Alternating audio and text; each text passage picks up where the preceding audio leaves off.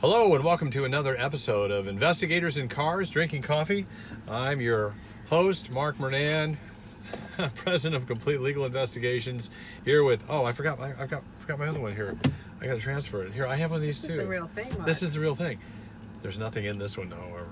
I got to transfer it. I forgot to transfer it. I'm also joined once again by my co-host, the inimitable, fashionable Wendy Strom Mernan, licensed private investigator, certified paralegal. And guess what? It's been a couple weeks since we've done one. Yes. Yeah. Good. Welcome back. Welcome back. Good to be back with y'all. But today we're going to talk about a very interesting topic. This is going to be Jeffrey Epstein and why his accomplice isn't getting out of jail anytime soon. And Wendy, I was able to obtain this little document right here. This is the government's memorandum in support of detention. Oh. And so, as you and I know, we have done oodles of federal criminal defense work over the years. Yes, we have. For how many years? Oh my goodness. Probably 20 years. Yeah, at least. Yeah. And many of our clients have been held in pretrial detention. None of them as famous as Ghislaine Maxwell, the Jeffrey Epstein associate. Have we ever had any get out on bail? Yeah, I've had several of them. We've actually won some. We've won some federal cases with a male defendant and a female co-defendant. We won one of the biggest fraud cases in Florida history at that time. But well, that was back in the early 2000s. We've had some other ones since then. But we want to talk to this one particularly since it has so much notoriety. And Miss Maxwell was determined to be a flight risk by the federal magistrate judge who heard the detention hearing. So you have a document here from it. What are the four elements? What are the four factors for that a judge would consider before granting bail to a criminal defendant? Right. According to the Bail Reform Act, one is the nature and circumstances of the crime that they're charged with. How bad is it?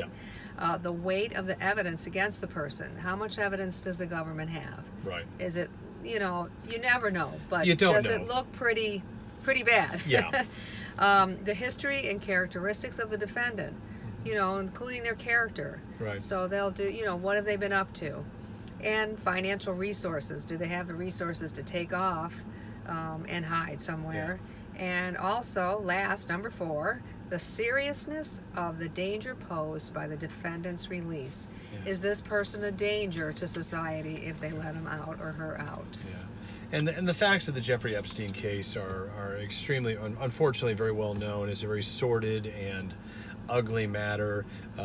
Minor girls brought into Epstein's presence for really some heinous abusive acts, and Miss Maxwell charged with being an accomplice and actually rounding up young female victims. So she is in a world of hurt.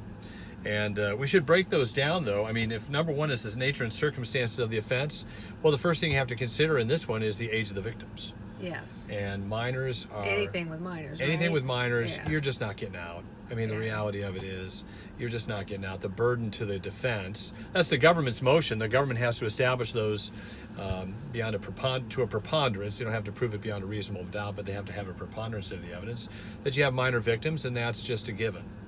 The second one was what? What was that, the one? The weight? The weight of the evidence. So how much evidence do they have against this person? Well, now, is this person guilty yet?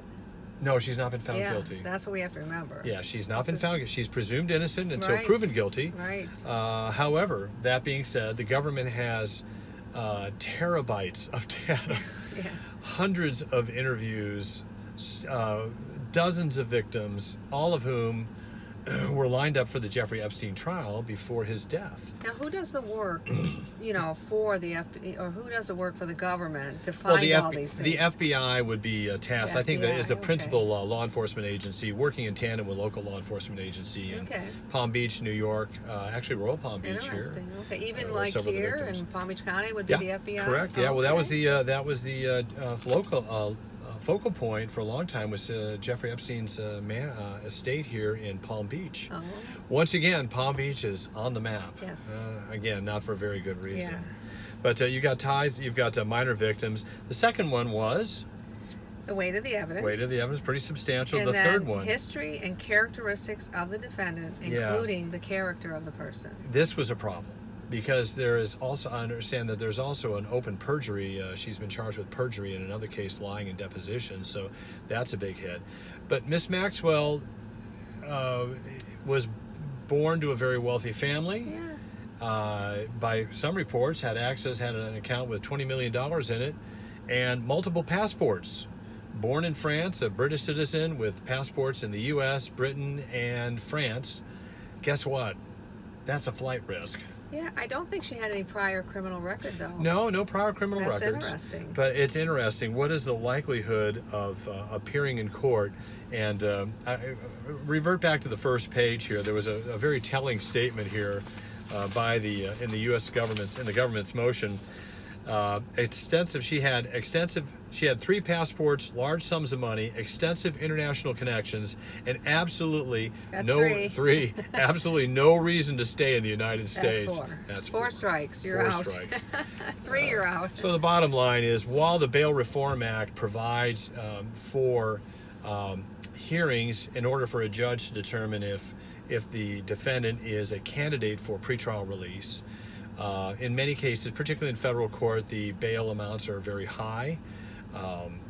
So it is it's problematic in any given circumstances, but this is the worst of the worst circumstances to consider for bail. Now, I heard her attorney used something as a reason that they should give her bond. Do you remember what that was? Well, that was supposedly the COVID-19. Yeah. And we have a client who is now he was serving a 14-year sentence, and 4 years into it was granted a release because of the COVID threat. Yeah. Because he's an older guy. He's an older man. Yeah. He's living in his home up in Michigan now, as I understand it. So it's not unheard of. Right. But Miss Maxwell, it's not working in this case. No, it's not.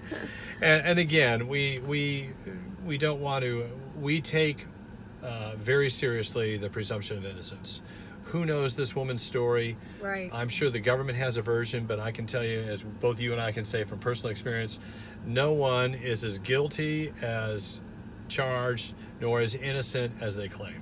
Right. So somewhere in the middle, the murky middle there's a great story. Yeah. But anyway, we just thought this was a fascinating topic to talk here on Investigators in Cars.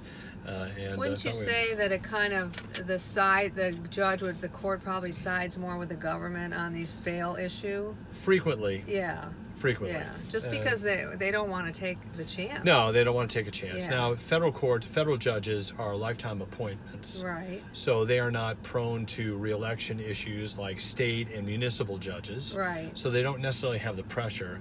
And you have a very good, particularly in Palm Beach County, we have a very, very good federal bar. We do. Judges, attorneys, defender offices, U.S. attorney offices. We have really top flight, top of the game professionals here. So it's going to be a real shoot 'em out. Can you imagine if she did take off, if they gave her bail in this case with the press? It would be ugly. Yeah, so I just don't think. No way. And she's up in New York. So a lot of the case, while I should clarify that the case is not based here in Palm Beach, it's in the Southern District in New York. Okay. But so much of the nexus is here in Palm Beach. So there'll be a lot of interesting angles to follow. We are not involved in the case. No. And so we feel like we can comment a little bit about it, offer some lay expert. We are not lawyers, nor do we play one on television. No. But or in cars. Or in cars. We're investigators in cars. We're investigators. Anyway, be with us next time. Don't forget, where have we got? We've got coasters. We still have a couple of coasters left. I think these might be the last 2, but we will send them out. We've had a number of you. Oh, I can't find them. They're somewhere at the bottom. You can't find something in that very organized... Investigators in Cars, cool coasters. If you're a new subscriber, just let us know. Direct message me on Twitter at CompleteLegalNV.com, and we will shoot out a couple to you, hello to a couple of our new subscribers as well. And we will catch up with you very soon on our next episode of Investigators in Cars Drinking Coffee. Thank you.